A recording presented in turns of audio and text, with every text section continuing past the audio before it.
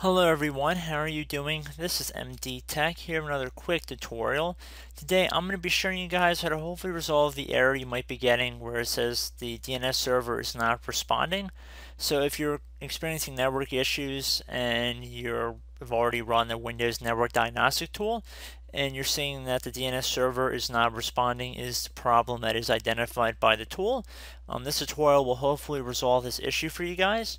So pretty straightforward here. We're going to start by right-clicking on the Start button, and then we're going to go up to where it says Command Prompt and then in parentheses Admin, and you want to left-click on that.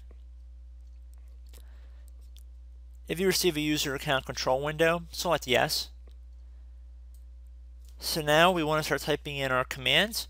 So the first thing we're going to do is type in ipconfig space / release. And then you want to hit enter on your keyboard. Once you're done doing that, you want to type in ipconfig space / all, and then hit enter on your keyboard again. Once you're done doing that, type in ipconfig space / flush DNS, and then hit enter on your keyboard again. Now you want to type in ipconfig space / renew. Then hit enter on your keyboard once more.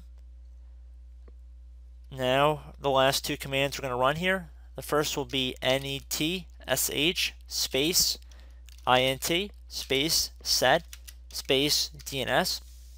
So it should read net sh space int space set space DNS. No spaces, of course. I'm just putting that in there so you guys know that they're not all one word. And then you're going to hit enter. And now we're going to type in our last command here. netsh space winsock space reset. And then you're going to hit enter on your keyboard once again. It'll say you must restart your computer in order to complete the reset. At this point you can restart your computer. And then hopefully your issue has been resolved.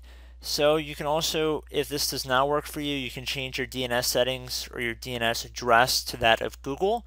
I've already made tutorials about that before, so you can check out my channel for that. I might have a card playing in the video to a video that shows about how to do that. But I think for the purpose of this tutorial, it's pretty much done for. And I hope I was able to help you guys out, and I will catch you in the next video. Goodbye.